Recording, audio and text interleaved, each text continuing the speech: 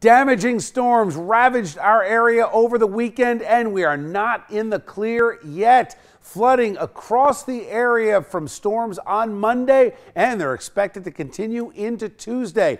Check out this video from Frank's Weather on Twitter. That's a parking lot in Spring Lake, and the flooding was bad in Brick. Look at the Greenbrier adult community. Many homes covered with water up to the doorstep.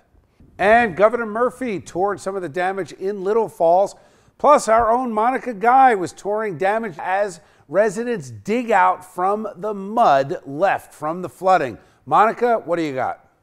That's right, Bill. I'm in Little Falls, New Jersey, and there is nothing little about the damage left behind after this weekend's heavy rains. In fact, it's even raining now, causing more concerns about flooding from the Peckman River behind me.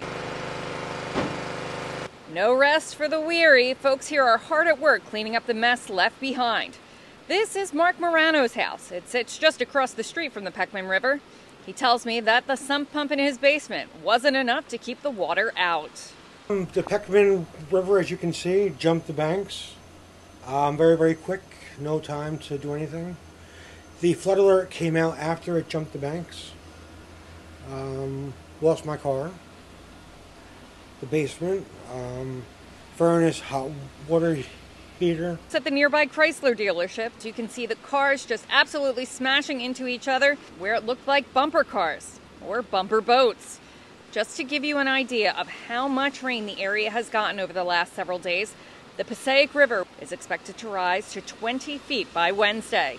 But no matter how bad it gets, Mark says he's here to stay. What are you going to do while this is all being cleaned up? Can you stay in the house? Oh yeah. Absolutely. We're survivors here. We don't leave. Mark also told me that this isn't the first time his house has gotten flooded. It took a similar beating in August 2011 when Hurricane Irene hit. Reporting from Little Falls, New Jersey for Chasing News, I'm Monica Guy. Bill? Thank you, Monica.